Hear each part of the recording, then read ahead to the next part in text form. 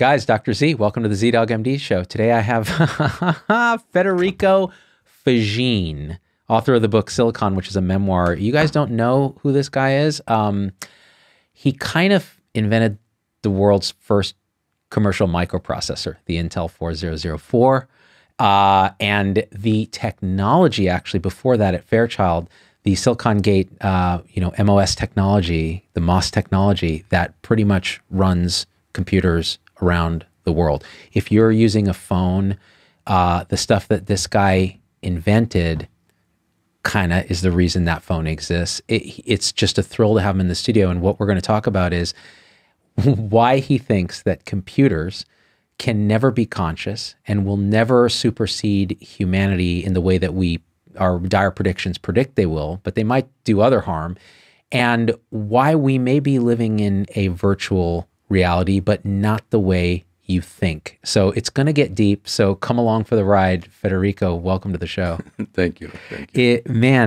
I read your book. Your son had reached out because we have a mutual acquaintance, Don Hoffman, and Don's been on the show talking about consciousness and cognitive scientist, computer scientist. Then we have another mutual acquaintance, Bernardo Kastrup, computer scientist, fascinated with consciousness. What is it with consciousness and computer scientists?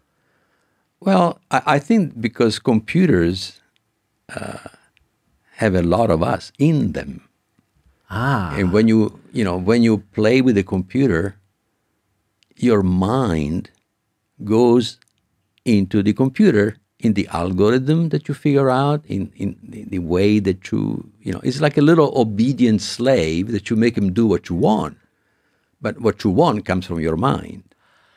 And this is a fundamental thing, because we seem to think of computers as these things that have selves and some kind of personification of their own. But what and remember, you've been working on this a whole career. Like, you built these microprocessors. You talk about it in the book. It's just stunning how the creative process, working in teams at Intel in the early days, and all the drama, like, and Andy Grove and this and that. It's really fascinating just as a soap opera, but as a human creativity piece.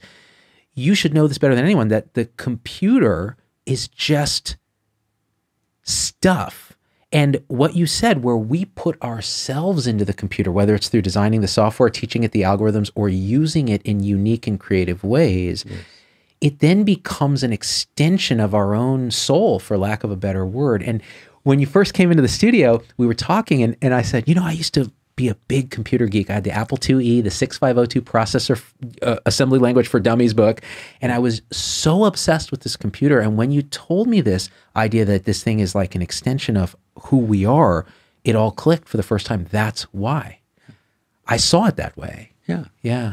And that's why many people are fascinated with computers. And they don't necessarily realize what is the cause of that fascination. So the ability to essentially tell a machine what to do can also be really,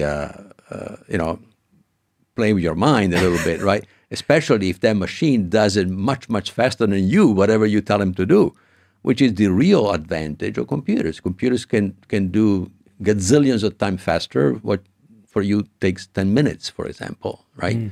So they are complementary to us.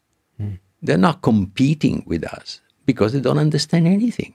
They just do what they do. They don't understand. Without knowing anything, without being aware of it. And they will never be aware of it. And we can talk about that later. Why? Yeah, that's, I think, the crux of the later part of your book, where you kind of woke up a bit, having worked in this materialist paradigm. You grew up in northern Italy. It was war torn. You talk about your family. Your father was a scholar, and this idea that you were fascinated with electronics and building. And by the way, there was one part of the book later where you started having your own kind of awakenings, where you realized, it's kind of the middle age crisis that we all go through, where you had an experience where you remembered this kind of old memory of building a radio-controlled plane, which was sort of your passion when you were young, and running upstairs to show it to your father. And this is a complicated thing. And your dad saying, "I'll be down in a minute," working on his books and his scholarly stuff. And, "Dad, are you coming?" 1 minute, and then finally you giving up and going back to your room and kind of having suppressed that memory, and then it coming back all those years later and feeling the emotion of wanting to kind of show your dad what you've done. And it was a beautiful human moment in the book that actually I found I resonated with myself. Yeah, thank you. Yeah. So this idea then that, getting back to materialism, that stuff that, that stuff is real and computers, therefore, if we just make them complex enough, because you're working on computer brains, more or less, maybe they'll be aware like we are, because clearly matter creates consciousness and so on. And you're arguing, I think, quite compellingly in the book that we're totally wrong. And in that wrongness, we're doing harm to our own humanity and our future. Yes. Yeah. Yes. We do, because if we believe that we are machines, we're going to behave like one. So I mean, it's as simple as that. A belief in something is a very strong directive toward what you believe.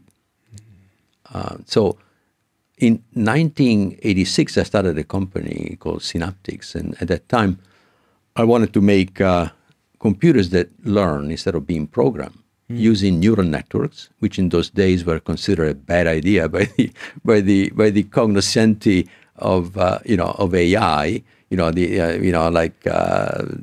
Basically, it was considered a bad idea.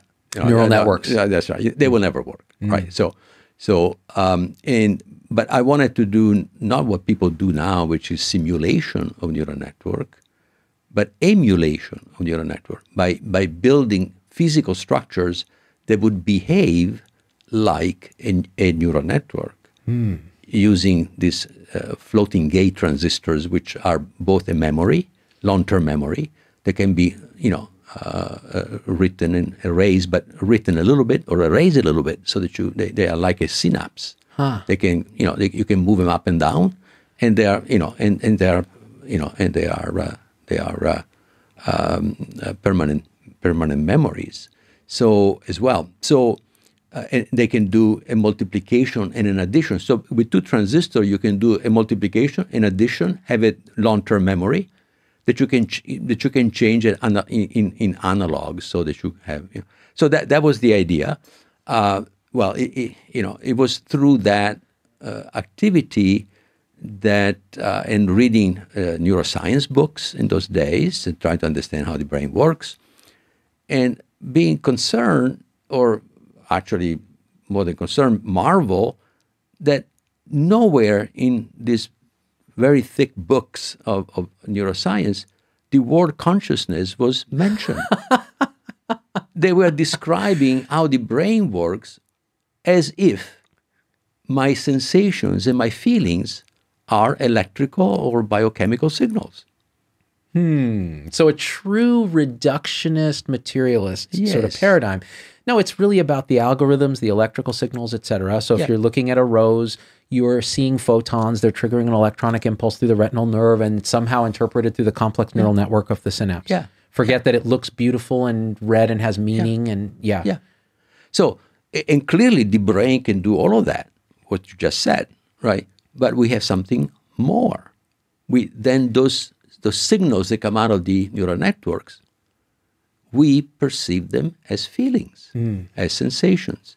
And we know through sensations and feelings. And those are a different class of phenomena. They're not, nobody can explain how we feel. Computer doesn't feel anything. People promise that in the future they will have consciousness, but only because it's an extension of what they believe. That machines like us are conscious, therefore computers must be conscious. But that was it. That's the only logic in that argument. There is absolutely no idea of how that is possible. Right, so this so-called hard problem of consciousness. So assuming that we believe this dominant paradigm that humans are machines made of, classical elements that behave algorithmically and somehow through complexity emerge the taste of chocolate or whatever. That means that we can then project, well, if we just make a computer based on similar paradigms that are eventually discoverable, that computer will have an inner life and be able to not just see a rose electronically, but to experience a rose. And that's the paradigm. That's right. And you're saying that paradigm has no evidence that this is actually evidence true. whatsoever. I actually bought that myself. So did I. I'm a physicist, so you can expect that, over the years, I became, I forgot all I knew about religion and, that there is a soul or whatever, right? It's funny how that happens. Yeah. So, and therefore, I thought, well, I should be able to make a conscious computer.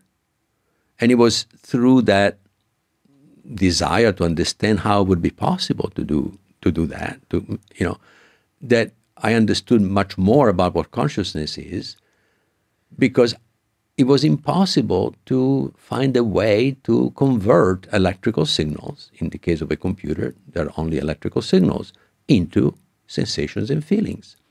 And so that kind of got me into thinking that, consciousness must be something else. And it was through that desire to know that I had an extraordinary experience of consciousness that told me that there is more to it. That if I thought that consciousness was just my ordinary consciousness, when you have experiences of extraordinary situations, man, all bets are off. And I'm not talking about taking drugs. I'm talking about drugs, yeah. Spontaneous experiences. You talk about it in the book. That's right. And that gave me this opening and this also desire to understand what is consciousness then. If I can experience myself as the world that perceives itself, that looks at itself, which is something that is mind twisting, there must be more than even thought to consciousness. So let's dig into that a little bit, because this to me is very interesting. The first question that comes to mind is, you're worried about how these neural networks will actually, are they conscious or not? No one else seems to be worrying about this. Why do we care whether they have awareness? In other words, why does it matter to the thinking ability of the computer or the intelligence of the computer that it's aware? Yes. Oh, to be able to answer that question, it took me another 20 years. And I'm like, give me a soundbite, Federico. Can you summarize it? Well, yeah, of course. But the point is that, it's not obvious. And in the beginning, there was no sense of what, beyond feelings and sensations, what is it that consciousness does? What does it do? Which is exactly the question that you asked me. What's so important about consciousness? There are some people, some neuroscientists that, they measure, they give you a scene for a couple of, you see a scene for a couple of seconds, then they interrogate you on what, can you describe what you saw, right? And then you can only remember a few things. And so they say, well, the consciousness, the bandwidth of consciousness is very small, maybe 20 bits, per second, or, 200 bits per second, so not big deal. But if you look at what you actually felt, you don't remember, because you don't have the memory, the short-term memory of what you saw to be able to describe it. But you actually saw a hell of a lot more that you remember 2 seconds later. Your experience was very rich. You understood a lot of what was going on in that 2 seconds, but you cannot explain it to somebody that asks you silly questions like, was there a cat? No, and things like that. You see, so even scientists don't have the foggiest idea what consciousness is, and they look in the wrong place, or we ask the wrong questions. That little journey was the best description of how ineffable the conscious experience really can be. You can describe, artists, it's the job of writers to evoke this kind of thing. Yeah. But really, look at a rose, experience it.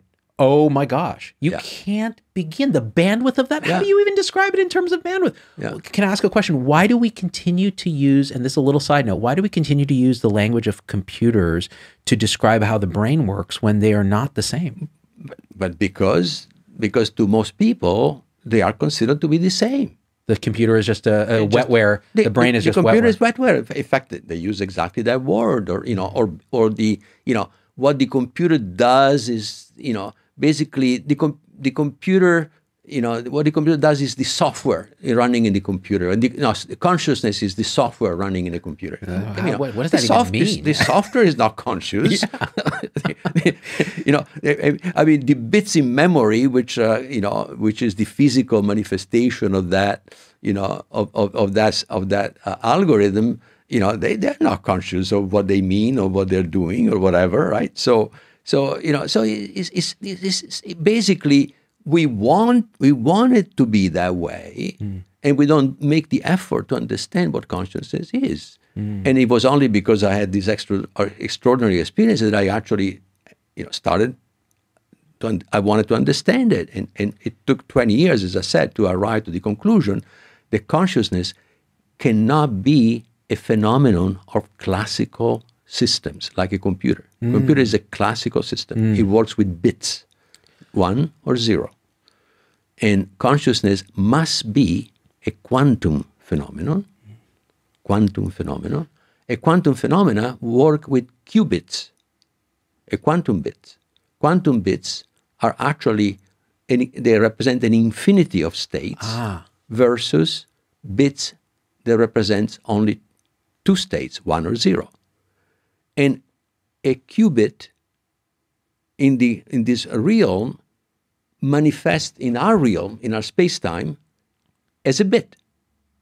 So all you can know about that qubit, which is an infinity of states, becomes 0 or 1.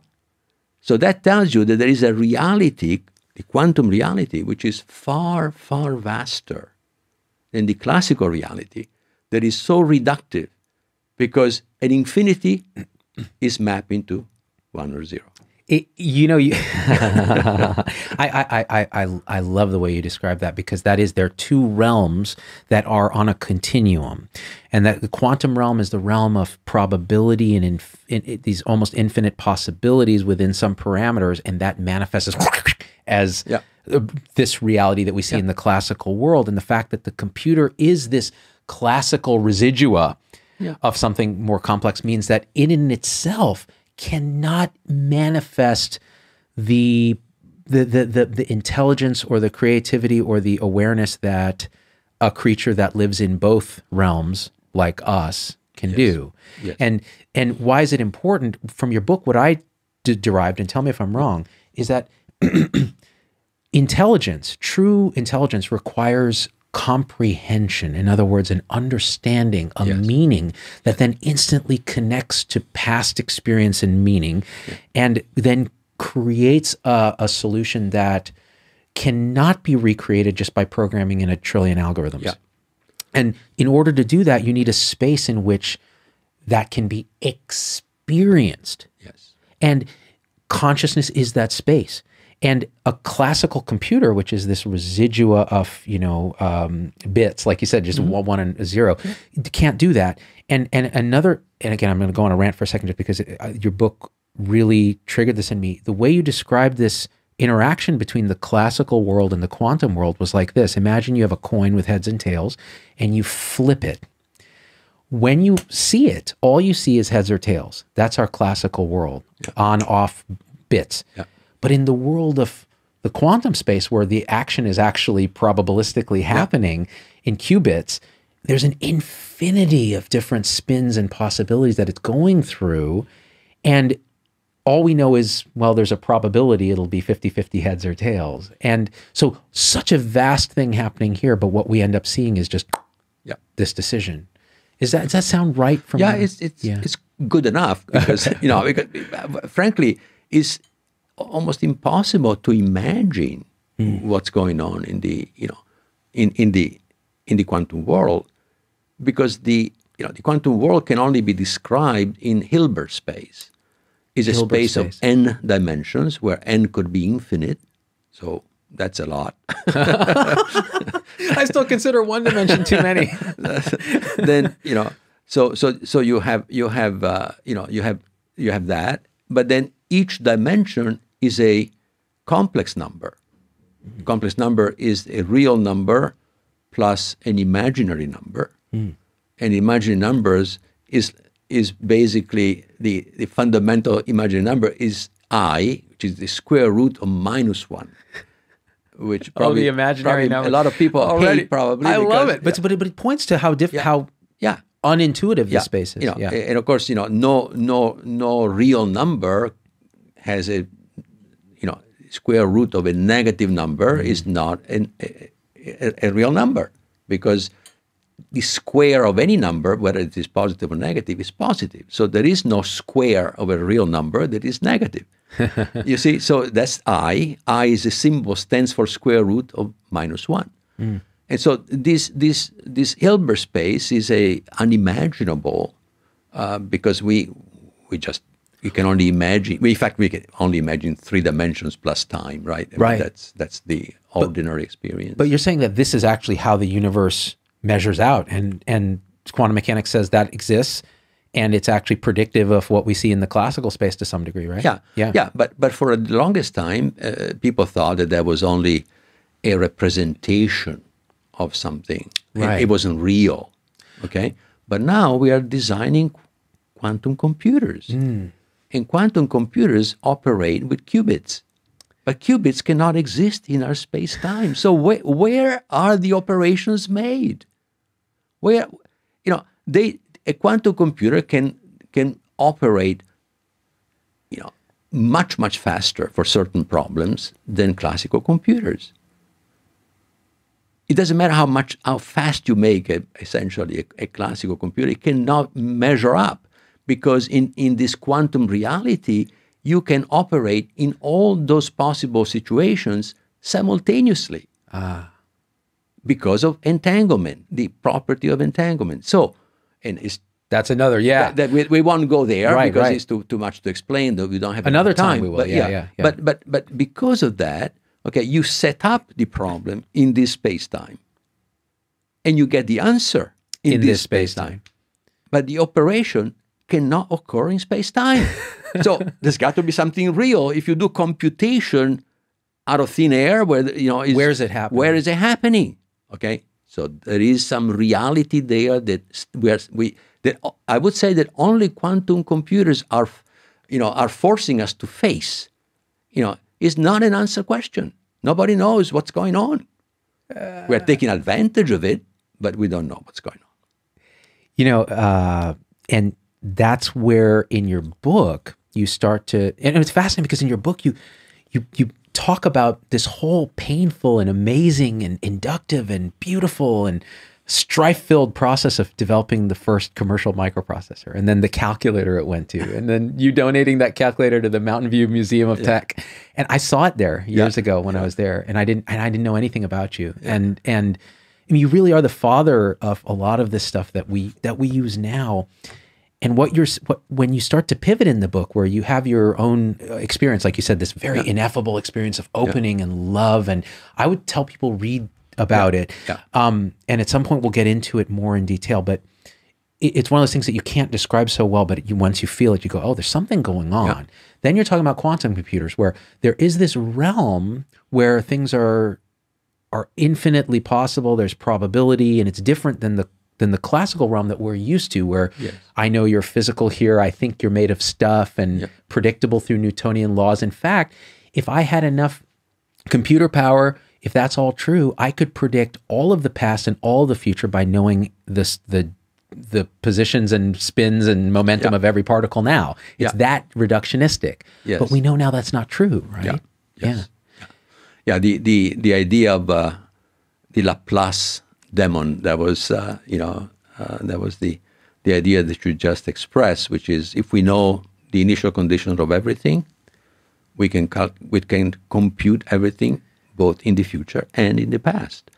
And many people still believe this, however, because they say, well, this is essentially valid in the classical world, even if in the classical world we have chaotic system which require you to know the initial conditions to a precision which is impossible to achieve, because it would violate the Heisenberg's indeterminacy principle. But the Heisenberg's indeterminacy principle is quantum. And so people say, but it's quantum. So, classical we could do it, Because it'll average out. It'll just average out, right? And of course, that's not true, okay? But the point, though, is that classical physics describes reality as if reality was real. In other words, there is an object that moves in space and time. It goes through a trajectory, and you can tell every point of the way where this object goes, because that's reality. So it's a thing that's it's about moving. ontology. Yeah. Classical physics describes the ontology of the world. The being, the true thing in and of itself. Yeah, yes. the stuff of which the world is made that interacts in certain ways according to certain laws, which are deterministic. But quantum physics is not that way at all. Quantum physics is epistemic. Epistemic. It can only tell you what you can know about a system which is vaster than what you can measure. Because to describe this system, you have to describe all the possible states that this system exists in, which are in superposition in the quantum reality, and the entanglement of these states, which have no correspective in the classical world. Okay. Then you have the collapse of the wave function, which is the sort of the mantra. Yes, yeah. That basically, when you actually go to find out what you're going to measure, of all these many states that were in superposition, you will measure only one. But the theory doesn't tell you which one you're going to measure, so you don't know. So the description of quantum physics tells you all that you can possibly know, and all that you can possibly know is probabilistic, not deterministic, probabilistic. Because only one of those will show. If you repeat that experiment many, many times, you will verify that the probability is what the theory is telling you. But that also requires that you can repeat the experiment, which is not necessarily possible in complicated situations. Try to repeat an experiment on a cell, on a living cell that has 10 to the 14 atoms. How are you going to prepare these cells which are in exactly the same quantum state to repeat the experiment? You cannot do it. You can do it with particles, and so on and so forth, electrons or atoms, but... So this quantum probability means that you can say probabilistically, but you can't say exactly what you'll find. Yeah. Now, in your argument, then you're saying, well, in this quantum space is where the more... how do you even say this? The hard problem of consciousness is actually to some degree solved, in that this is a space that has all this vast depth and complexity, and that the reason that you can't predict what's coming out the other side beyond probability is that what's happening here to some degree is a free will decision of whatever is fundamental to the world. In other words, what is the true ontology of the universe? What's it really made of? If it's not made of the stuff made of bits that we measure in the classical world, what is it? And that stuff spans the quantum space and the classical space and creates us, and we're this interface. And free will generates this true objective creation that then we measure as randomness or probability or something. Yeah, but... Or am I totally crazy? No, it's okay. That's one of the aspects, but there is another aspect, which is the qualia. The fact that we have... Qualia is the fact that we have an experience. Qualia is an experience, right, yeah. The feelings, the taste of chocolate or the taste of wine. I'm more I prefer wine than chocolate. Myself, yeah. I'm using Don's example of chocolate because he doesn't drink. But the point is that qualia, in the model that I have developed with Professor Dariano, it will be published shortly. In that model, certain systems that are in a pure state, that's a very special kind of state in quantum physics. Again, to explain it would take a long time, but take my word for it, they're pure quantum states. We are postulating that the system that is in that state actually experiences that state.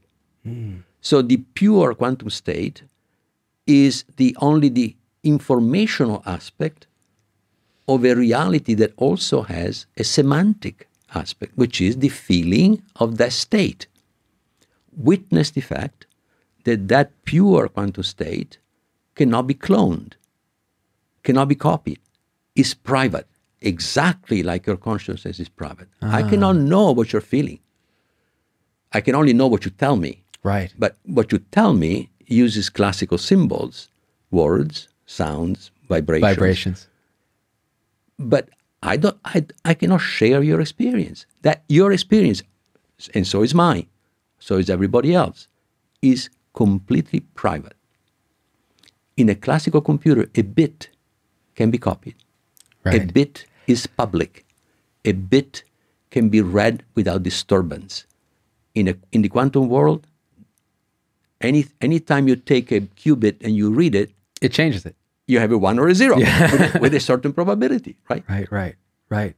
So you see. So now we have a how to say a way to understand that the property that we actually observe of consciousness are reflected in these properties of pure quantum states. So okay, and the key thing is that when you are in that state, you have a definite experience. It is not a probability. That state, as far as you are, that system, that quantum system, is in that state. It knows that it feels that way. You don't know how I feel because, first of all, that information cannot be copied. It cannot be. No one can look at that. Nobody can know. In fact, that information doesn't even exist for the person, for the self, for the entity, for the system that experiences it. It is the experience of that what we call pure state, which is the knowing. It's the semantics, is the information, is the ontology. So that system is in an ontic state. Meaning primary being, it is truth. It is what it is experiencing that state. Right. Looking from the outside, I can only give a probability to that state because the system could have been in many other states. And so I could only know the probability for each of the possible states that this system is in the quantum state. That's all I can know from the outside. That state then is epistemic for an observer. So there is an owner which has the experience, and everybody else is, has an epistemic knowledge, which is only a set of probabilities for all the possible states. Epistemic meaning the knowledge of, instead of ontology meaning the actual thing. Yeah, what I can know about something. What I can know about something.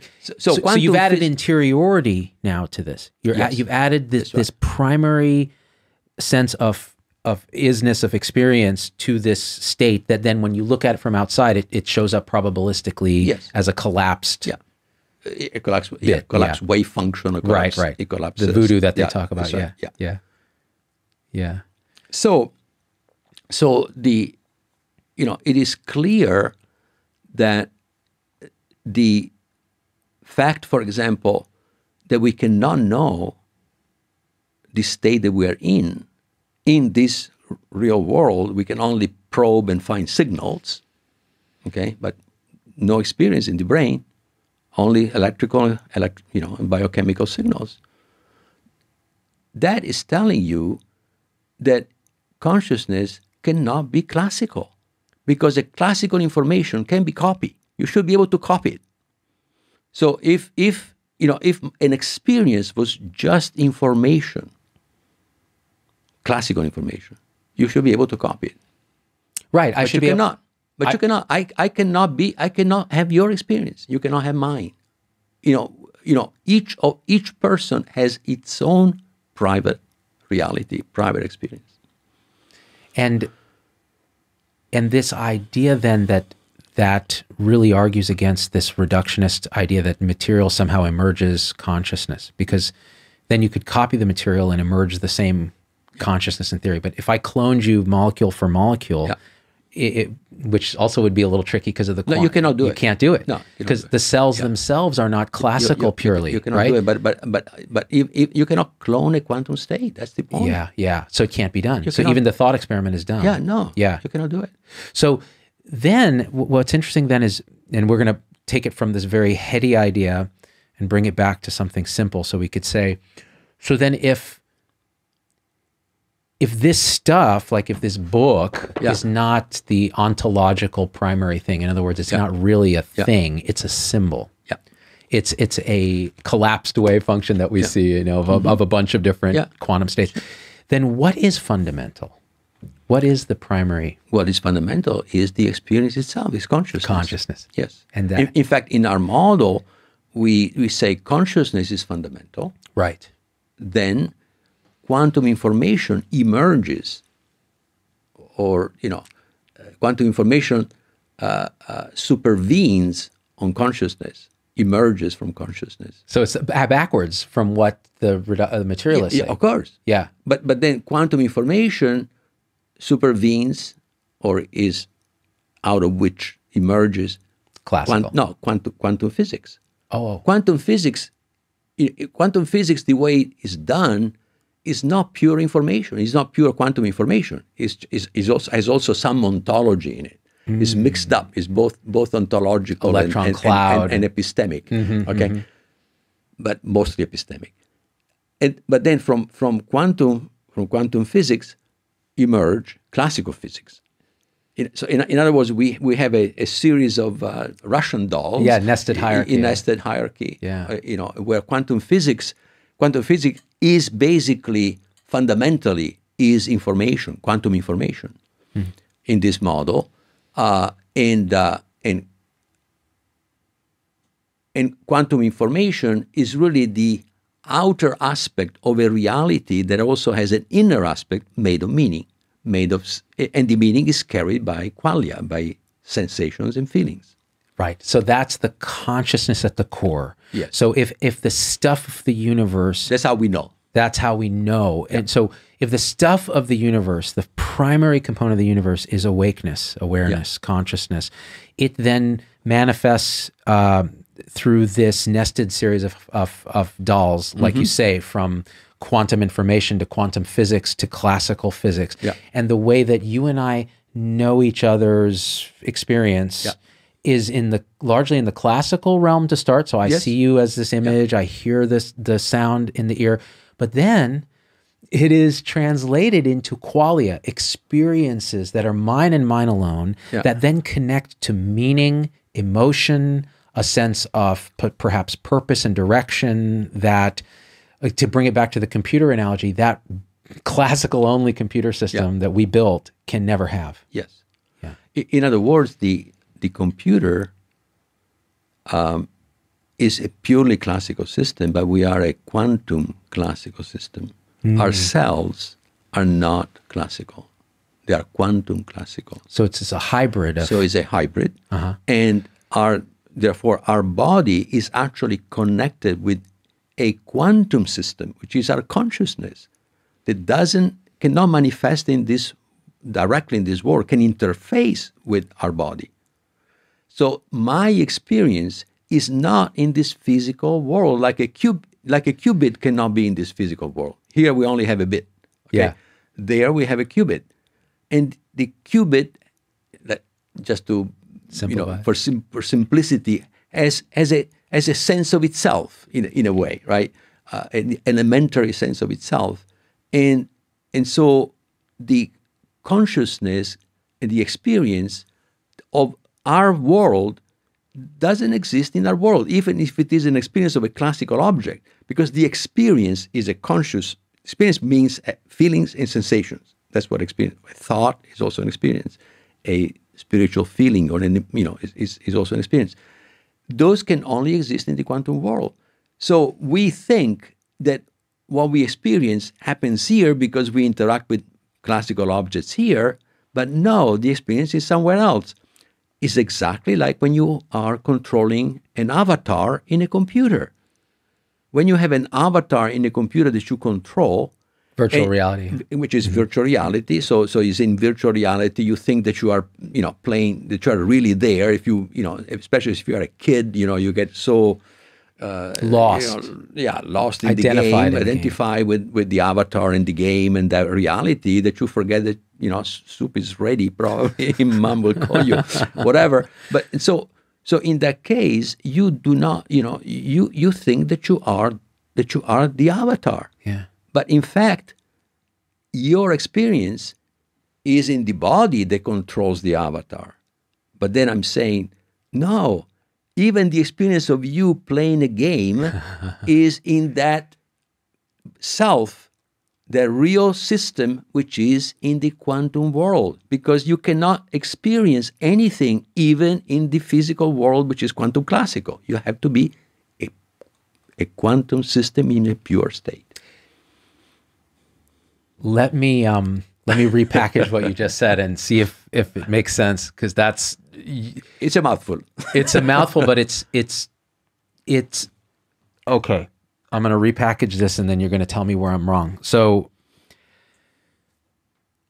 many people talk about life being a virtual reality.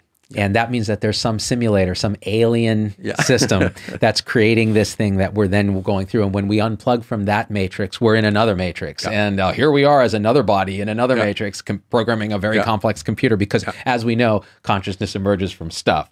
Okay, so that's paradigm that a lot of people think when they talk about we're living in a simulation. What you're saying is something radically different. Absolutely. You're saying that the simulation, and this is all metaphor, okay? We're not saying this exactly, but this is metaphor. We're saying the simulation is the classical world.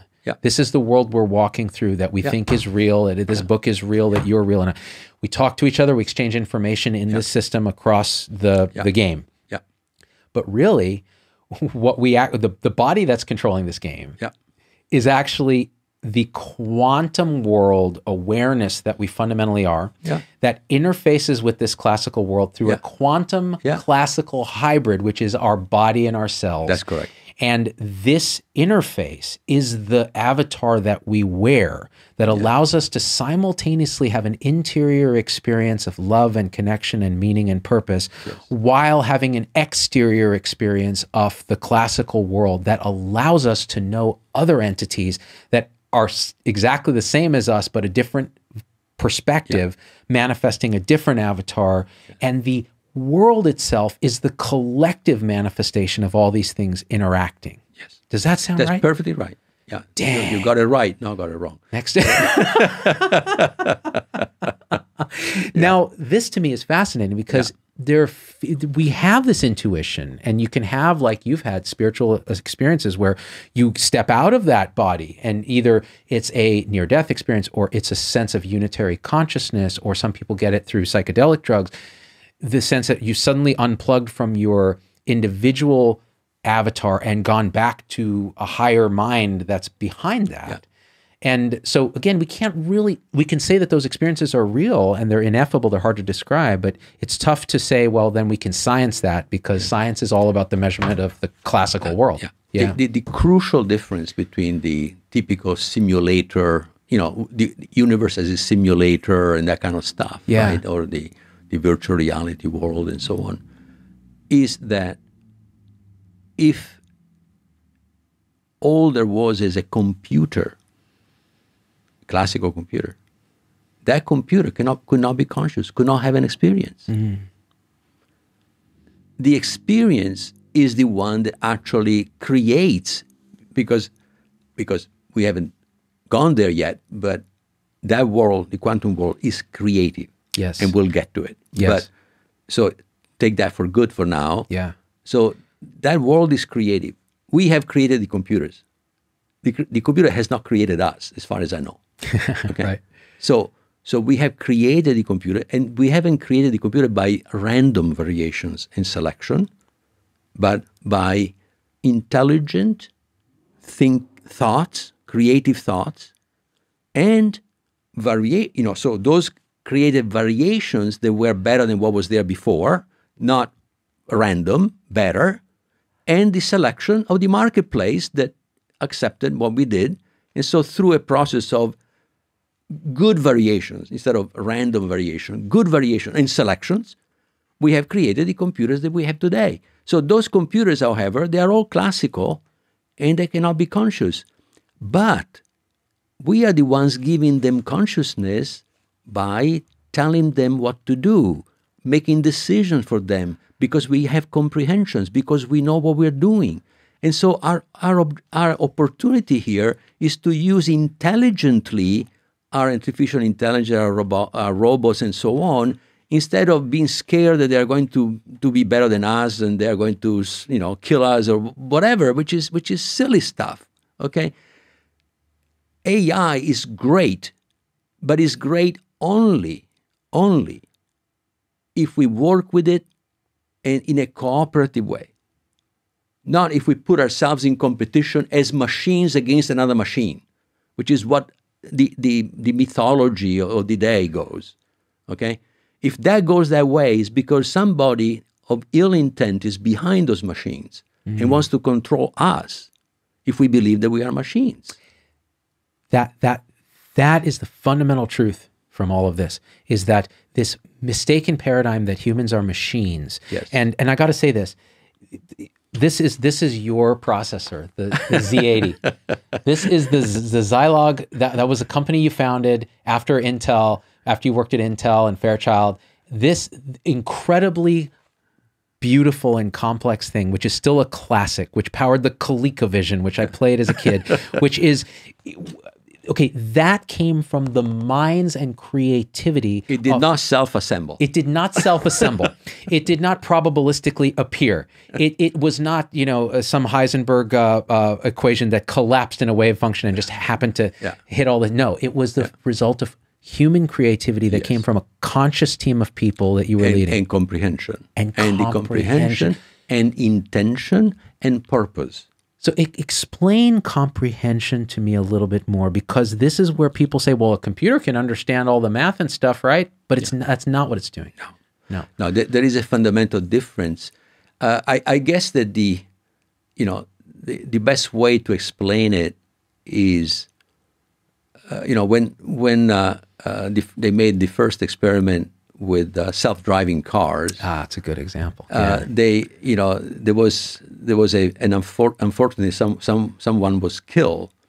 The person that was killed he had a bicycle and he was walking with the bicycle, and the computer was only given examples of people on the bicycle, pedaling on the bicycle, not walking with their bicycle next, and so it didn't recognize it, and it went through him or her and killed that person. Why? The computer doesn't understand anything. There is no consciousness. Consciousness, because understanding is not algorithmic. It goes beyond algorithm. It is a creative process. You get it. Have you ever considered when you have been trying to understand something complicated, and then at one point you say, now I got it, right? You have that moment of joy, right? Moment of joy, right? Right. Why? Why is that? Because something got connected. Something that was disconnected before got connected into a meaning, a new meaning. Comprehension is about meaning, is a semantic property of reality, which doesn't exist in the symbolic reality, which is the physical reality or the classical reality. Classical reality is just symbolic, period. There is no meaning, there is nothing, just things hitting each other, doing whatever they do according to laws, which are algorithms. They are deterministic laws. In classical physics, they are algorithms. That is the reality that we think we are. That's wrong. We are that other reality which understands, which gets meaning, gets joy out of life, love people, love a dog, whatever. That is the difference. So comprehension has nothing to do with the recognition of a symbol, even the recognition of a symbol in a reasonably simple context, which is what AI can do and can do better than, when the problem is reducible to that, AI can do better than us. But it's exactly because they can do better than us in certain things, the mechanical intelligence, not the non-algorithmic intelligence, but the algorithmic intelligence they can do better than us. The non-algorithmic intelligence, they can do nothing. They can do not at all. They can do not at all. Not at all. It's blind. And your argument is they will never be able to do that. They will never, because they're classical systems. Classical system. And so it's akin to saying this. You're in a virtual game. you're wearing an avatar, you're walking around in this virtual world, and you decide, I'm going to build a computer in my virtual world, and this computer is going to be aware. Yeah. It's never going to happen because the computer is made of symbols in the virtual world. Yeah. Our real world is equivalently made of symbols, the classical world, but the true inductive, creative, imaginary intelligence that comprehends, that has meaning, that has even a telos or a purpose it's going towards, which is increased knowledge or understand, whatever it is. That world is the driver of the avatar, which is this hybrid between the worlds. And so when we talk about computers being awake, never will happen. No. When we talk about us being awake, that could happen.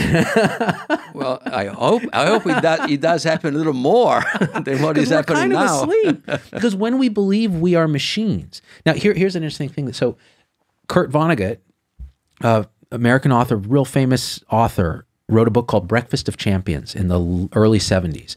And the premise of the book was a guy who reads a science fiction novel that convinces him that humans are machines, that we're robots. Yeah. And he loses his mind because he can't reconcile his own inner experience with the fact that we're all machines. And he goes on a murderous rampage. Yeah. And I think that that's extreme, but it is the equivalent of what we've done in our enlightenment enlightenment thinking, which is we are machines. Once we figure out the machines, we'll figure out consciousness, then we'll figure out how to bottle love. And instead we have mental illness gone wild. We have a reductionist medical establishment that says, well, you'll throw a pill at a problem that's so complex. Yeah. And so that's why this matters, right? Yeah. You're now in your fourth life. The book goes through all these different lives. Here you are building radio controlled planes in Italy. Then here you are learning physics. And then here you are building microprocessors and an entrepreneur. And then here you are going, what does it all mean? It's all consciousness all the way up and down. And it can be described in scientific terms. And we should look for that instead of trying to reduce everything to non-existent symbols. Yeah. It is almost as if we had a vested interest in being machines. I mean, come on. I mean, why do you want to be a machine? You know, I mean, that beats me, frankly. I mean, why does anybody want to be a machine? I mean, so, you know, it's actually mind-boggling to me to think about people just accepting this without any critical thought. It's easier to be a machine. Of course, it is easier. Yeah. You can be asleep at the wheel and be a zombie. Of course, you can. You take a pill to calm down. You take a pill to wake up. Well, but that's what you end up being if you accept. That's right. Being a machine. That's right. Then you accept better machines to control you, and behind those better machines, there are people that like to monetize you. Okay. Yeah. Tell me about this. Social media, for example. Great example. So I mean, we're in the Silicon Valley. This is what's going on. Yeah, and we need to wake up to that fact that we are not of this world. We are of this world and not of this world. I think some famous person said that before me. But we are both. We are quantum and classical. But the quantumness survives death. Ah. And that's another. You might be happy show, to know, right? You might be happy to know that you don't need to download your consciousness in a computer to live forever.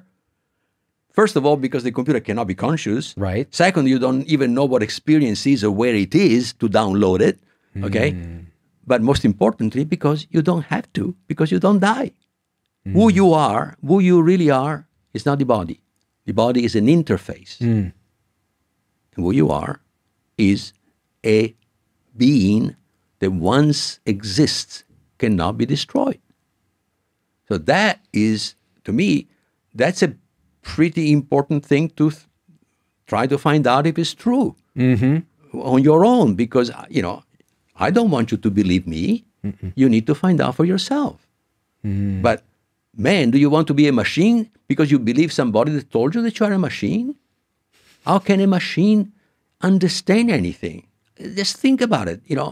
Just an algorithm that goes through its paces We are making attribution to that algorithm. We say, oh, he recognized the move. That's a good move. He recognized it. No, he didn't recognize anything. It just went through a bunch of, exhaustively to a bunch, a game, by the way, you can much more easily go exhaustively through all the possibilities because the computer is so much faster than us. Right. And then somehow you find the right move. Right. And it looks brilliant. And then it looks brilliant. It looks brilliant. Right. Only because we are not made like a machine. Okay. I mean, if you think about it, it is amazing that we can even, play against the computer, and sometimes win, given that we are so poor when it comes to mechanical intelligence, algorithmic intelligence. We were not built to be algorithmic. We were built to know through experience, not to know nothing, which is if we were a pure machine, we couldn't know anything. We simply would go through the paces, whatever are the paces that we were either exposed to because we were given that data, or we even took it ourselves. But then it's almost a random walk. That is because consciousness and comprehension go together. And without comprehension, you go through random walks. But of course, that's exactly what many scientists are telling us. That life has no meaning, and the only way to have creativity is to go through random variations and selection. Do you think? I love it. I mean, you're preaching to the choir, obviously, and a lot of people will say, "But well, of course, this is wishful thinking. We just want to believe that because we're humans and we're so human-centric and so on and so forth." But the truth is, I think. It's funny. It just made me think about the middle age crisis that many of us go through. I went through 4 of them probably, where it is this awakening where you look at the material world and go, this has brought me no joy. It has brought me suffering. It's a constant struggle. And when I look inside myself, I see this vast open thing looking for meaning that's creative, but is not allowed to be by the mechanization of what I'm doing. Yes. So in order to wake up, I better either have to sacrifice this or transcend it, and both look scary and hard, and then you struggle. Yeah. And I feel like it's pointing to this idea that one thing you said we'd get back to, which I think we should now, is this idea of creativity, of novelty entering the universe. Because in a reductionist mechanistic world, nothing new exists. Nothing's created. It's just a new combination of things. New combination of whatever was there. Whatever is there. How is consciousness, that quantum side of consciousness that we are, different than that? Well, because qubits, let's talk about quantum information, you can entangle qubits. So when you entangle qubits, they have something in common. And something in common that is so powerful that even if you take those 2 particles apart, once you measure one, immediately, without waiting for a signal to propagate at the speed of light, the other one changes immediately, as if there was no space and time. Mm. So that property of entanglement allows you to create new states that never before existed, and that once they are created, they can no longer be expressed as combination of previous states, as a regular combination. So in other words, you can create, and of course that solves what is called the combination problem of panpsychism. Panpsychism is the idea that everything is conscious. Okay, but panpsychism applied to classical objects, classical structures, doesn't work. It has this problem, combination problem. How do you add creativity? Up? Right. No creativity. No creativity. Because a bunch of electrons with inner lives, how do they add up to a brain? The whole is, there is no whole in the sense that there is something new, because the whole is simply the sum of the parts. Right. And I'm not talking about algebraic sum, but the combination of the parts. Okay. So the combination of the parts is the new thing, but that's not, when you have a whole which is more than the sum of the parts, you need to be in the quantum domain. This cannot happen in the classical physics domain. So a cell, a human cell. A human cell is in both areas and can be creative. And I believe is creative. There would not have been the evolution that we are seeing if there was not creativity. I mean, now we attribute that creativity to random variation and selection. I say no. No, those cells are conscious. They are connected with conscious entities in the quantum world. And those quantum entities are actually, in part, controlling what those cells do. The cells are the quantum entities' avatars, in a way, right? Yeah, absolutely. So, but those entities are not all powerful. They can do whatever they want. No, they also have to learn. They learn through this process. So this process appears as variations evolution. And selections. So you use, but the variations are not random. They are the best variation that those entities can figure out. Like when we solve a problem, we make mistakes, but little by little we understand more, and then eventually we had the right solution, right? So we made variations. Each variation is intelligent, is done by comprehension, and still we don't get it all in one shot. This is not creationism. In other words, right. It's not intelligent design by a top-down creator. Absolutely.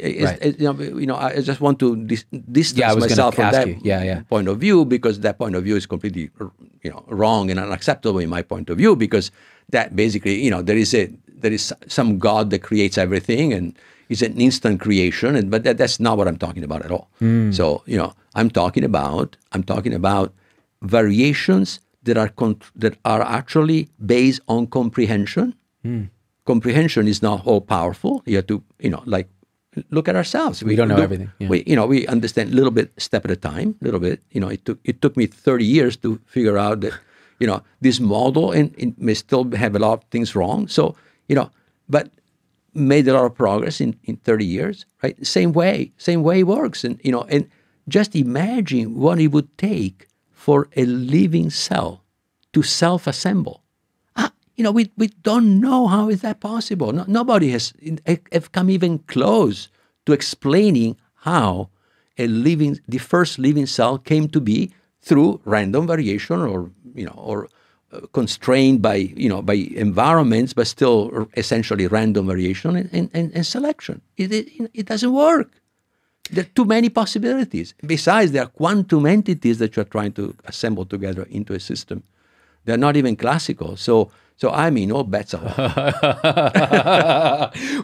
So one thing you pointed out here, I mean, by the way, that's a whole, what you just talked about is a whole discussion. That's like a 4-hour discussion. Yeah. And even then, you're only scratching the surface of it. And I think you're on to something very important, which is the nature of things being made of these conscious units, what Don Hoffman calls conscious agents, all the way up and all the way down from a 1-bit simplest conscious unit all the way up. And a cell is a manifestation of complexity of those. Yeah. But by the way, there is a fundamental difference here that I should point out.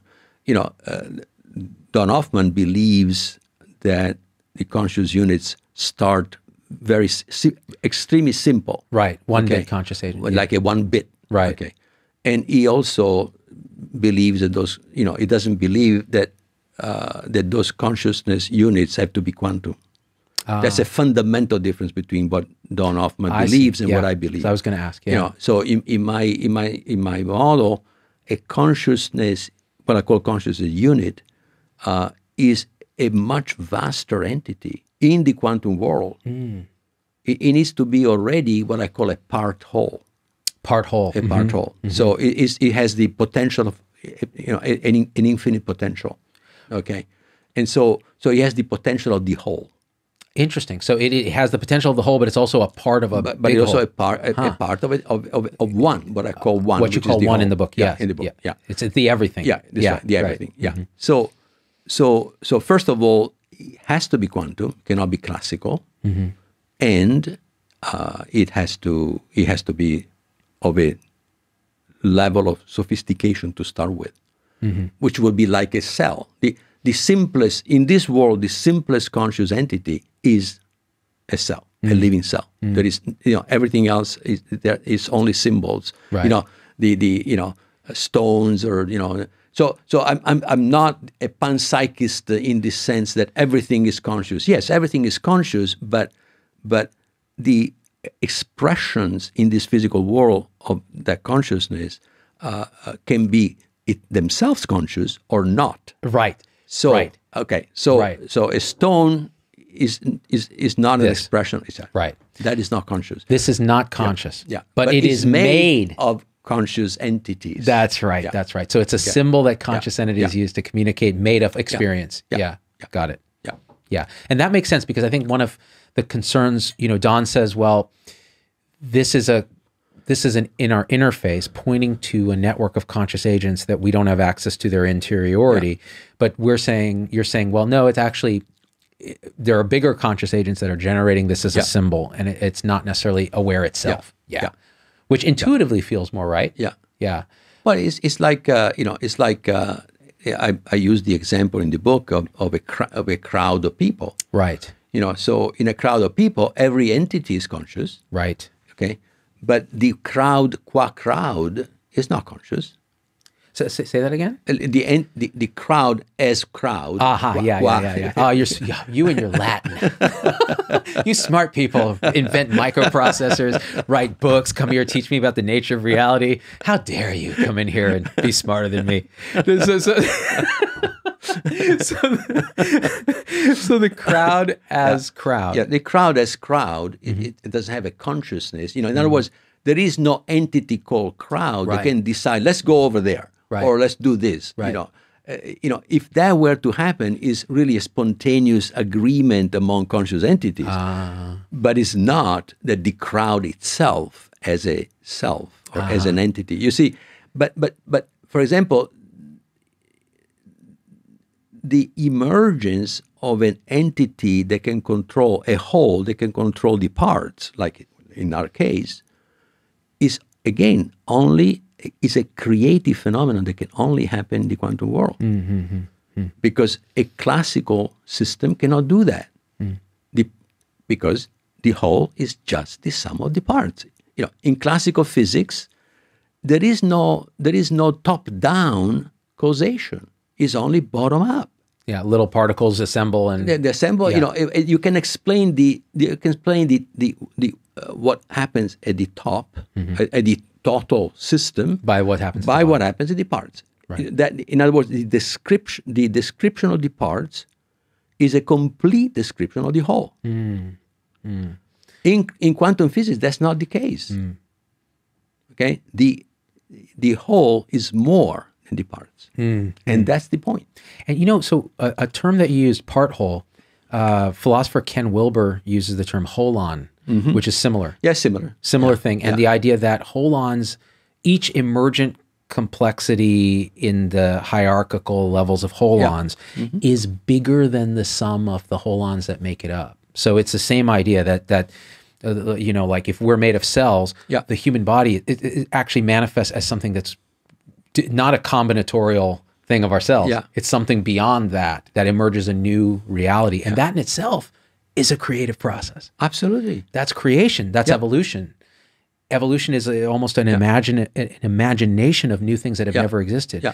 And you could say, and I'm going to get weird and political for a second, but you could say that even human schools of thought, like we started out as tribal, animalistic, fight each other, power, to go to hierarchical, Catholic Church hierarchy, to then go to capitalist, rationalist, meritocracy, to go to pluralistic, multicultural. Those worldviews emerged. They did not exist prior to being collectively imagined and brought into reality. So it's a constant creative process. Yeah. It's not like we're finding these things. They're emerging and being created. But, it is not out of the question that with this new model, they could have been imagined in the quantum reality because these entities interact also in the quantum reality, right? How does that work? So, they're not islands, right? They communicate with each other and so on. So through symbols, through quantum symbols, right? Yeah. And so then what we see here is in part influenced by what they discover there, and so they are learning too. So the point is that there isn't let's do this, boom, right? No. I mean they are, in my model. the purpose, of one Yes. is to know itself. Yeah. Okay? Which is, I'm not the first to say this, right? Right. Okay, but the purpose of one is to know itself, which, and of course, to know itself, you need to experience, right? Right. Knowing is based on experience. It's not about repeating symbols. Reading a book without understanding and repeating it like a computer would do, that's not knowing. There is no knowing there. It's just imitation, repeating. Okay? So there is, again, the idea, the comprehension is not of computers. Is fundamental. And of course, people that are working in AI now are finding out that those neural networks, they can only go so far. But then when you get to complicated situations, the computer cannot figure out what to do because he never had an example of that, because they need an example of everything. In fact, they need many examples of everything in order to learn something. Whereas humans need like a couple. One example. One example. Human walking a bike. Yeah. Don't hit that. That's right. That's a conscious creature. Bad. Yeah. I mean, even if it's the first time that you see a human walking with a bike, you're not going to say, well, that doesn't exist. Boom. You don't need a memory to go. Don't hit it. That's right. Right. So So you see, those are the things that people don't understand, because we have been indoctrinated. But first of all, to think that we are machines. Second of all, the classical world is essentially all there is. Real. The real stuff. And quantum is kind of, of course you have to put up with it. But but really, the real world is the classical world. Right. And so if it's a classical world, there is no free will. Forget soul. There is. It's all determined because you can measure the spin and the. Yes, there is this chaotic systems that kind of a pain in the ass, but predictably not big deal, big deal, right? So essentially, it's like it was. We don't want to change. That is the mindset right now, and this, and that mindset is actually devastating to who we are, because it's basically saying that there is nothing to spirituality. There is nothing more than just being a machine. I mean, it's so devastating if you think about it. You know what I think this does? I agree 100%. It's nihilistic. It reduces what we are, what we know we are. This is the thing. It's not like we're blind to this. Yeah. We're born with this. Yeah. Like it's our birthright. You say it in the book. Yeah. Our birthright is consciousness. Yeah. It's awareness. Yeah. So we're born with it. We see it, and then we're told we're machines, and then we're actually treated to some degree like we're machines, and we're commercialized and productized and monetized and so on. And then what happens? We either feel this dissonance. Yeah. We become depressed, we go down these routes, or we have middle-age crises, or I think some people turn back to earlier religious doctrine and say, well, I find meaning in that. And you know what? That's better than better than we're robots. Better than pills, right? Okay. But you're saying there may even be a higher game, which is when we realize that we're all made of this stuff, and this is what we are, and death is this thing, and life is this thing. Yeah. We wake up. Yeah, and besides, if you are a machine, see, you are essentially controlled by that mantra. You are a machine, because ultimately, then, if you are a machine, there is no purpose. And in fact, most physicists would say there's no purpose. The universe has no purpose, no meaning. Right? It's all chaos or randomness, and so if that is what you believe, which there is no evidence that it is that way. In fact, the evidence is the opposite, because if you look inside instead of looking only outside, right, you will find evidence that is not so. Right. But the physicists and the doctors and others will say there is only the outside. That's right, because if you look only, if you believe that there is only the outside, you will never look inside, and that's the problem. Only suffering to the nth degree will make you look inside. That's right. Only that. Did you have that? Of course I had that. Yeah. That's really when I was trying to understand what is conscious, what does it mean, consciousness? Can I make a conscious computer? It was also a time of middle-age crisis for me, right, where I had achieved everything that the world told me, they never told me, but you know, right? but you know, it's there. You got it, right? That's the message, that if you have a great family, you're healthy, you're rich and famous. I mean, you have made it. You should be happy. Check. I check all those boxes, and I was miserable. So what's wrong with this picture? Of course, I found out later that it was because I neglected myself. I was living out there, believing that reality is only out there. That's why I got into this mess. So I bought the mantra, and it took me to the edge.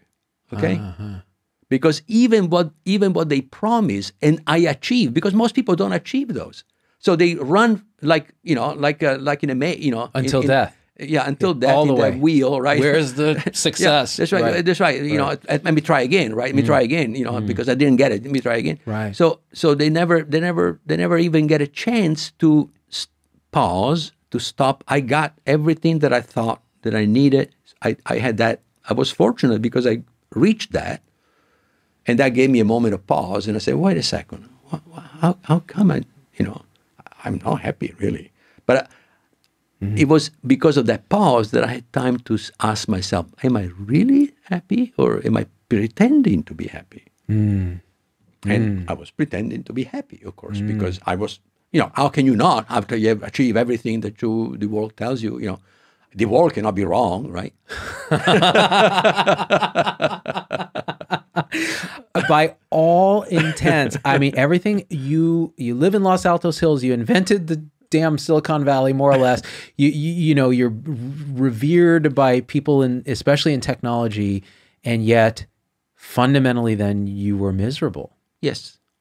And so I'm just looking at my audience now. So pay attention.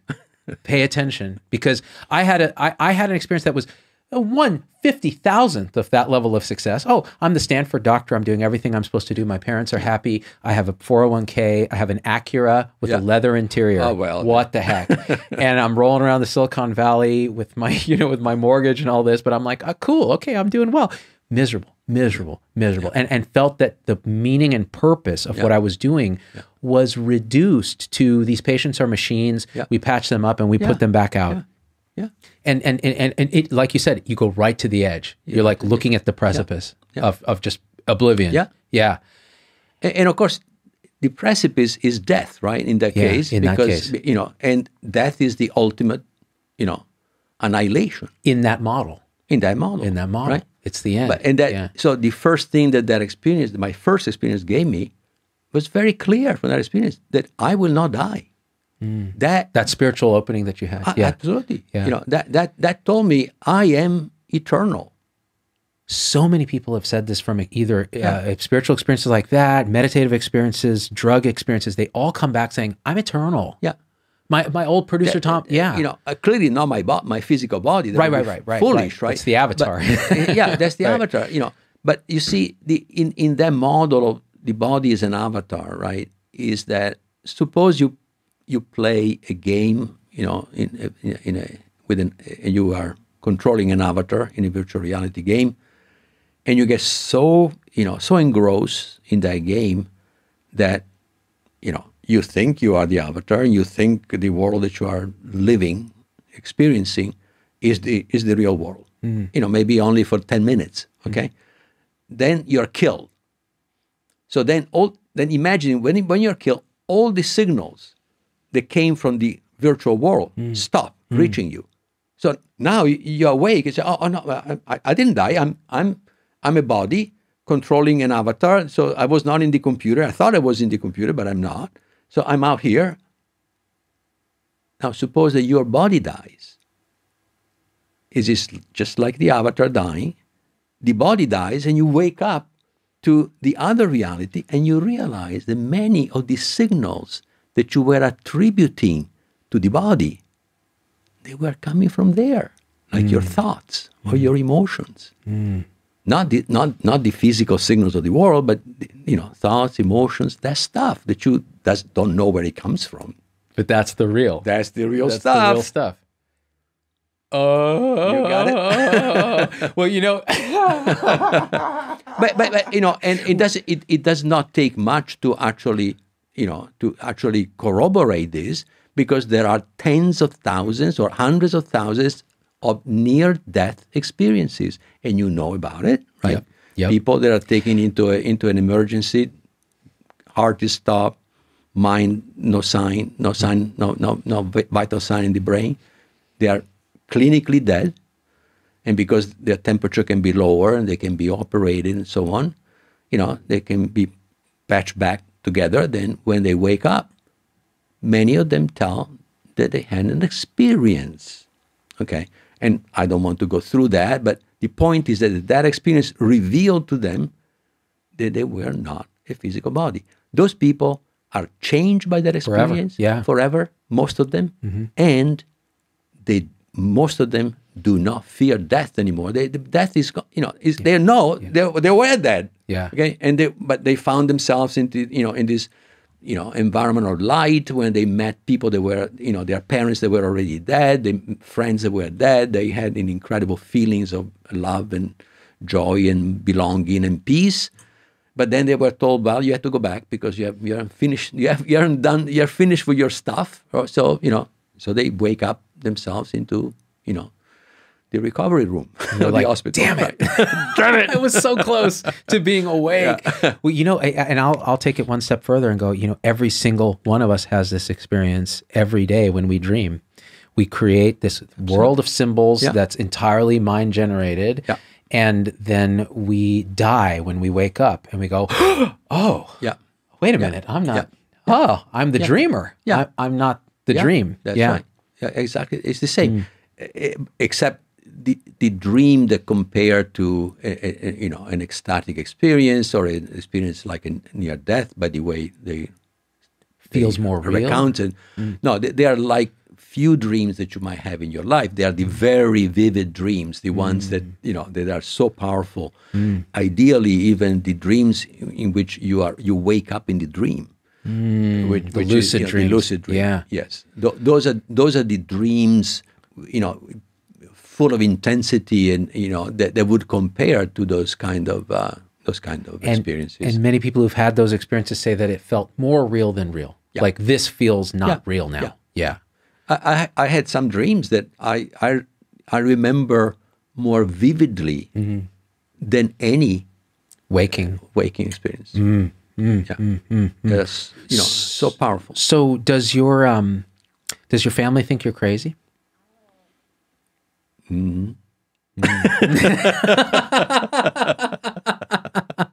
Because, you know, I have these conversations sometimes and they're like, are you okay? I'm like, I'm better than okay, actually. I feel like I'm waking up a little bit. Yeah. It's still hard. No, I am much, much happier. And I know now the difference between what it means to be happy and what it means to not to be happy, because I'm quite aware of my state, of my inner state, where, you know, when I was 40 or, you know, my up to my late 40s, I didn't look, you know, I didn't want to look inside. It was just, you know, I was all living outside, so I didn't know, and that was exactly why I was so desperate at the end of that process, because I had totally neglected who I am, what I want, who am I, what am I here for, and whatever. But partly because I was told that, you know, we are here to work, I guess, or to be happy, but even that didn't work, and so what the hell? Do you have a go-to spiritual practice that you use now? Yeah, is actually writing. It to me is like a spiritual practice. It's really like a meditation, because I go into a state of receptivity, because, you know, and I get unbelievable number of ideas through that. That silencing of the mind and the noise. So that's why I love doing live shows too, because it's this opening of creativity and stuff comes out. Not all of it's good, but I think where the magic comes, and that's why you have an editor, but you're editing in real time. But like, it's recognizing what ideas are actually connected and good, with a meta awareness and then going with those. Yes. And so you open the gate to like the universe spitting stuff out, and then you edit that. Yeah. and that's what it feels like sometimes, especially if you're writing lyrics for a music parody or you're coming up with ideas to do something for a show. Yeah. That's how it feels like for me. Artists that have worked on themselves also, that have, done some introspection and, meditation and so on, also know exactly that, what it means, how to reach the essence of who you are, know that you are where you're supposed to be. Before this awakening, I was always, my mind was always going to where I was supposed to be instead of where I was. And so it was always it was never present in many ways. It was, it was always about the future, about what needs to be done, about what now, And so, and yet, my inventiveness came mostly from dreams. Waking up with the idea, So you talk a little bit about that in the book. You're turning something over in your head and sleeping on it. And coming up with the solution. Yeah, that's right. And so, and I sort of took it for granted. I never kind of gave it much of a thought, like, oh, okay. But in fact, now I understand, because that was the part of me that was still connected, to my higher being, my higher self, who I am really, that quantum entity that I was telling you before, which is, of which I'm a portion of in my model. And so that, that connection is always there, even if you don't know that you have that connection. But now with what I know, it makes sense to me. But Bernardo Kastrup and I were talking about, and we all are associates now by proxy, we're talking about this idea of showing up as an authentic self that you are. Yeah. And I think you're getting at it, which is allowing that creativity to come through as who you are. And absolutely. Not trying to force it into a different, into the classical model. Absolutely. This is what this says I should be, right? But for example, now I find difficult to prepare myself. I don't want to prepare myself. You see, I want to be spontaneous. How funny. I'm the same way now. And I suck at it still, but you're much better at it. In the past, I would be terrified not to prepare. Not to be prepared. A sort of anxiety. Sort of. Now, I don't want to prepare. Because if I prepare, I come out fake. It's fake. Yeah. Man, I'm going to be 48 this month. Yeah. And I'm discovering for the first time in my life how to embrace the fact that I want to be authentic and spontaneous, which means I used to feel so guilty that I didn't prep or that I didn't prep enough. It was never enough. It's like, you got for a talk, I better memorize all the slides. Now it's like, oh, you want me to do a talk? When? Let me show up. Well, who's your audience? Okay, well, this is the thing, guys. And then it's this. Now, sometimes it doesn't hit, but that's just the nature. But it's fine. But how many times did it not hit, even if you prepare? Every single time. That's right. You look like a robot. A robot, right? Then you're living up to the mantra: we are machines. That's right. Oh, of course, that's what you are. Now, when you do that. Now we could probably put a finer point on that and say preparation helps to allow authenticity. So putting in that work is still important. It doesn't mean you just throw it away. That's right. Right. Yeah. I mean, you would never have been able to make these microprocessors without ridiculous. Of course, but I'm not saying that. It's this situation I'm talking about is very different. Writing a book is something that requires tremendous amount of dedication and really will to get it done, to express yourself properly. But even there, I am open to whatever shows up. Right. And I go with it. Okay. But then I read it again, and then and then I find that perhaps there is a better way of putting this, and so on. And so it is a process, but the creative process, which is the essence, because if it doesn't come first, you're not going to make them up by exchanging words, right? Right, But trying different combinations. So the inspiration has to be there. Then you can do better with reason, because you are on the base of inspiration. And besides, even when you use your reason, you can still be open to new inspiration and do it even better. Now that brings up something that, and again, this is how, again, looking at inside at your own mind, how these connections form. A computer would not make what I'm about to say. I'm not saying I'm smarter than a computer at mechanical stuff, but I'm saying that this induction, when you say, preparation, constraints, things like that. One, everything that is, that we're a part of, is striving to know itself. I've always struggled with this idea that the world is resource constrained, and I talked with Don on my show about this, that this resource constraint, there's so much, you're fighting for resources, for energy, for food, for mates, all of that. That itself drives the evolutionary process, because it creates a kind of scarcity and a set of constraints that then gives a structure to grow. Yeah. If one is trying to know itself, why wouldn't it arise situations where we feel like we're separate, we forget that we're part of a whole, we're resource constrained and have to compete and struggle, and then that emerges through the rules and the constraints, new knowledge of ourself and growth. Am I being crazy? Well, to me, in some ways, if we were fat, dumb, and happy, fat, dumb, and happy, yeah. I'm getting there. Why look for anything? Why change? Why, you know what I mean?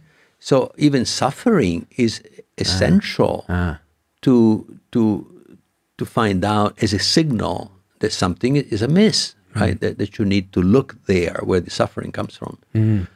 So I think we are, this reality is like a school. We are here to know ourselves and we know ourselves not necessarily. We don't complete the learning while we are here, because if you accept for a second the idea of a simulator, right? Here we are going to screw up, and then we go out of the simulator. We have some people that know more than us, and we go through we talk about what did I do wrong, And so have you thought about this? And so you go through a process of understanding, based on the experiences that you had in this world, you see. Do you think this understanding that's gained collectively by awareness as a whole is lost? In other words, is this a never-ending repetitive process of growth and destruction where everything that we've learned and evolved is lost, or do you think there's some memory? How do you think? No. I think there is a continuing growth. I mean, I think that no new experience is lost. It would not make sense. I mean, again, if you accept the premise is that one wants to know itself, okay, and one is the totality of what exists, and one creates this consciousness units, which are like the monads of Leibniz. Right. They are much closer to what to the consciousness units than the CAs, the conscious agents of Don Hoffman. So these entities, which are part wholes, they have all the capacities of one, but they are also part of one. And but so are ourselves, by the way. They have all the capacities of the whole, which is right. Same. A cell is a part whole of our body, and we have about 100 trillion of them, right? And each cell has the entire genome of the body, okay? So it is a whole in that sense. It has all the basic information. To make even if the portion of that information that they express is a portion of that genome, still they possess hold that information. So this seems to be a repeating theme in reality, this idea of the fractalism and Yeah, I mean, basically, you know,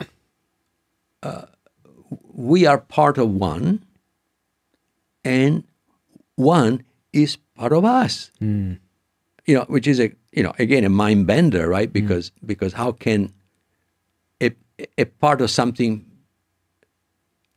part of a whole, the whole is part of me, right? That's like, but how Paradox. can a particle be a particle and a wave?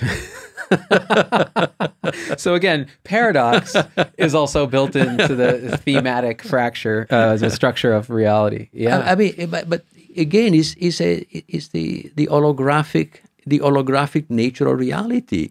A part that is also the whole. I mean, in a hologram, a portion of the hologram contains the whole. Right. Yeah, and even physicists have proposed a holographic nature of the universe, which is interesting. Yeah. But in the case, you can turn around and say the whole is contained in each part of itself. Okay. Yeah. So I mean, that's the paradigm that is quantum physics paradigm. Right. Which again gets back to, can a computer have an internal experience? And the answer is, how would that ever be possible? Yeah. In this structure. No, in this structure, no. No. In this structure, no. And again, to answer the question that we started with, are we living in a virtual reality? Yes and no. And no. Oh man. But it is. Yeah. But you see, because see the idea that. But look, in my second book, I go through many of the things that we believe that cannot be possibly right. How can reality be made of black and white, right, wrong, true, false? Okay, you can create realities or systems for which that is true. A mathematical theory, for example, lives on the strict regimen of true or false. If something is not 100% true, it's false. Right. Okay, so even 99.9999% right, true, if it's not 100%, it's false. Okay, so that's that world. Black and white. Black and white. And Okay. your computer bits are the same way, right? Voltages from 0.6 to 1 are on. Yeah, exactly. The bit, there is no half bit, there is Right. no quarter bit. Right. It's rounded up to the nearest bit. 0 or 1. Yeah. There is no 0.9. Okay? But even in quantum physics is mostly probabilistic. So you have only probabilities which are not 0. They are more than 0 and less than 1. Right. But if it was that way, you could not falsify quantum physics. To falsify quantum physics, you must predict situations in which the probability is 1 or 0 that will happen. And quantum physics does. So quantum physics can be falsified because it can predict situations in which the probability is 1 or is 0. And so you can falsify because one experiment that goes against that prediction is enough to falsify the theory. And it's never been falsified, though. No, so far, no. No. Never been falsified. Yeah. But most experiments, when you have a probability, that doesn't prove or disprove anything. Yeah. Because you can say, It's a well, probability. it's a probability. It could have happened the other way. Right. Oh, man. Well, so this has been really a fantastic conversation. I mean, I could talk to you for like 4 hours. And in fact, would you be willing to come back because we only touched on the surface. I mean, this is a new Weltanschauung. A what? A new Weltanschauung. What is that? A new way of looking at reality. I mean, how do you spell that? It's a German word. Oh, okay. Yeah. It is. And the thing is, so what's interesting is, and the audience didn't see this, but when we started having our conversation, I hit record and we just started talking, and we went deep down the rabbit hole of quantum mechanics and details of free will, probabilities and things like that. It was so deep that we stopped and said, okay, now let's have a normal conversation. And this is what happened. And so what I want to do at some point is I'll take some aspects of that earlier conversation and release them as clips, because I think if people who want to go deeper on this stuff, and then let's have you come back, especially when that second book happens, and talk about it more, because I think a lot of people in the comments will have questions. Yes. Because this is not intuitive.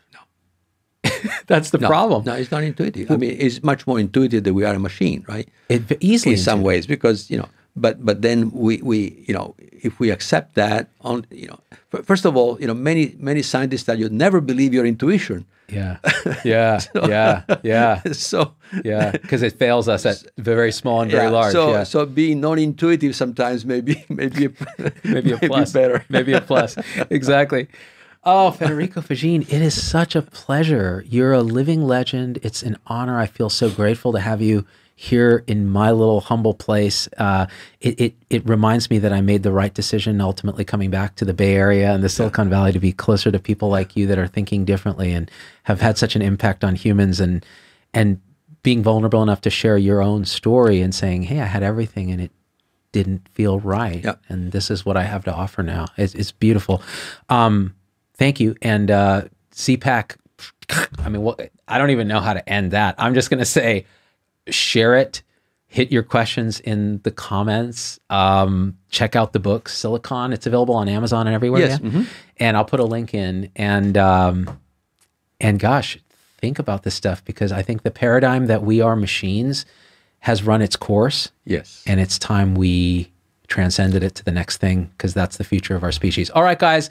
Nothing less important than that. We are out. Peace. Thank you, Federico.